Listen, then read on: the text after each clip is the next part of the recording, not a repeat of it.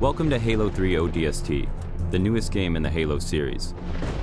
We're going in hard! But this time, Master Chief isn't here to save the day. You're a human soldier, but not just any soldier. You're an orbital drop shock trooper, an ODST.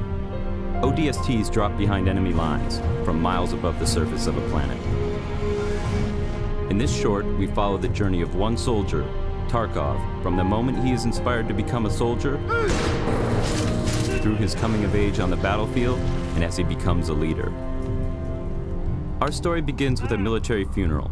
Bungie, Halo's developer, collaborated with the Academy Award-winning costume designer from Saving Private Ryan and Band of Brothers to design a Halo-style honor guard uniform, complete with special insignias and rank displays.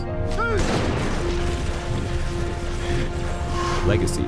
The studio behind movie villains like The Alien and Terminator used 3D models created by Bungie to create accurate replicas of the same weapons, armor, and enemies that appear in the game, down to the smallest detail. We had about 30 people working on this for about 2 weeks to go from digital files to full vertical costumes, which was a tremendous effort. Fortunately, we got some help from Bungie. They gave us some files, and from those digital files, we were able to rapid prototype. Included was the game's newest weapon, the silenced submachine gun. They also created the special ODST armor from the shiny new version right off their assembly line to the battle-scarred version worn by the characters in the short. With the same 3D models from the game, they created an actual brute miner, one of the game's main enemies. Its facial expressions were controlled by tiny motors linked to a remote control. The brute even has its signature spike rifle. Paratroopers today use parachutes, but 500 years from now, the parachute has been replaced by a drop pod.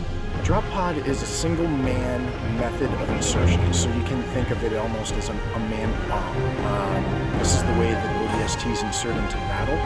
They drop in from orbit in single-man pods. The doors blow off, and they come out. To replicate a drop, an interior section of a single pod was built.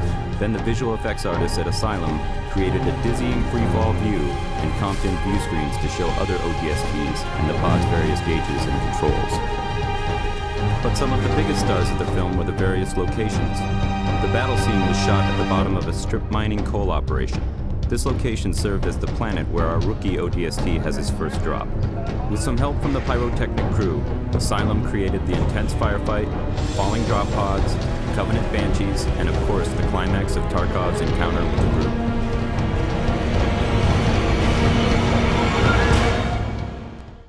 For the funeral, a military cemetery was created inside the cooling tower of an active nuclear power plant.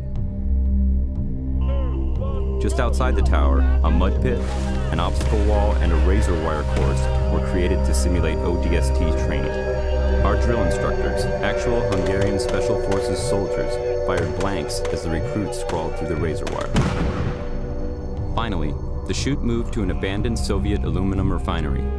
This is the location of the final Battle Cross memorial scene. Tarkov, now older, pays his last respects to a fallen squad mate, then leads his young soldiers into battle once again.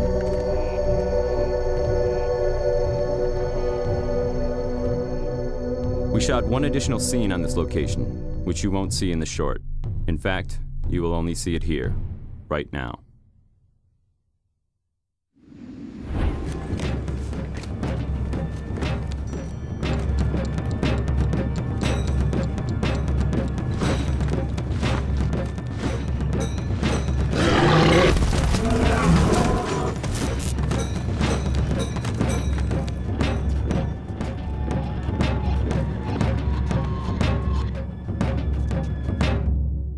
The ODST. Join them and drop into hell. We're going in hard! Feet first.